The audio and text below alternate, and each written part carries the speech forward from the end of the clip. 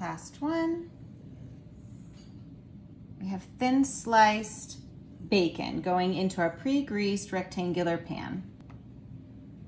Brown sugar. Putting in 1, 2, 3 scoops. And just give it a nice little spread to the bottom of the bacon. Ketchup.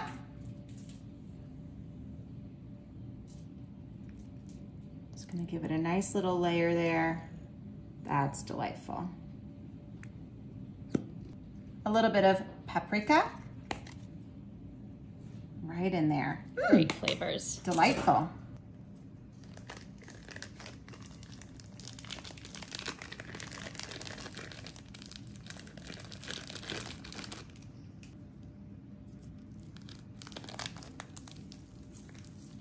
So we have 2 pounds of ground beef here. I'm using a lean ground beef. That's what we prefer in our family, but you can use whatever type of ground beef you want, or you can even use a pork. Half of a large chopped onion. I'm using a sweet onion. You can use whatever onion you like, or even red onion if you feel adventurous. Sweet onion is so good. We have 1 tablespoon of Worcestershire sauce. Has such great flavor to it. Smells so good too. Yeah, so good with that beef.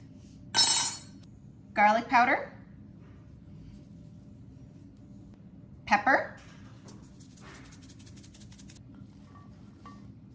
Green pepper.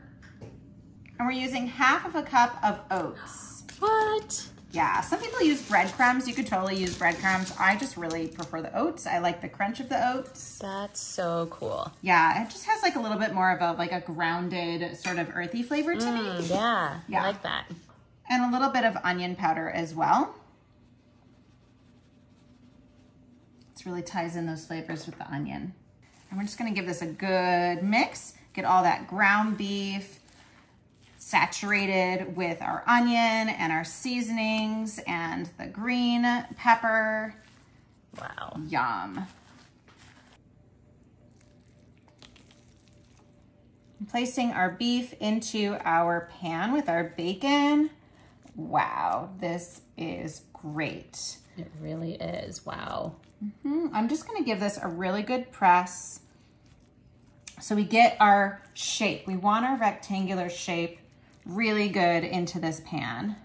And then we just take our bacon and we fold it right over. Oh, I love that.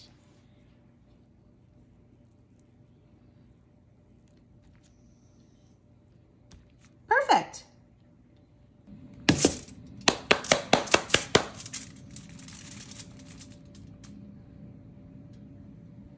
Wow, that's perfect. It is. And we don't want just a meatloaf for dinner. So we're gonna add in some potatoes. These are just the golden potatoes. Oh, great idea. Yeah, we're just gonna sprinkle them on 1/2. We're actually saving this other half for something else. There we are. I love this. And we want those potatoes to really cook up nicely. So we're gonna add in a little bit of our olive oil.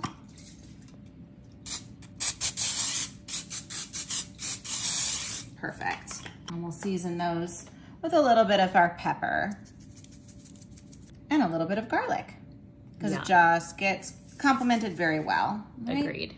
Okay, so we're gonna let this go into the oven. Our oven is set at 350 degrees. Okay, so we are about halfway through the cooking process.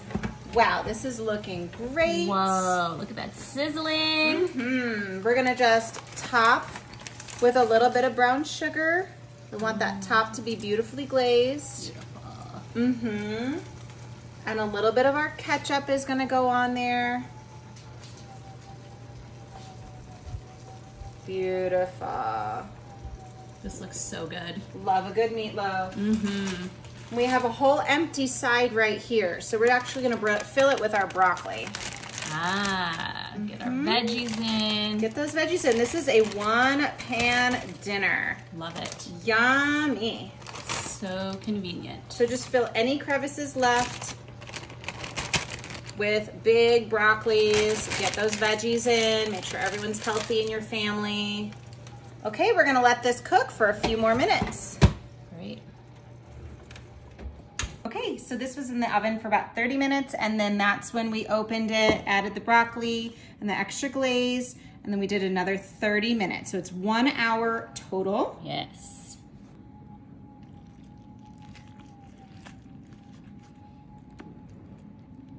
Wow, this looks amazing. Oh, so juicy. It's juicy and it's cooked perfectly. Yum, and the bacon. So good. Wow. Ooh. That is perfect. Yes, it is.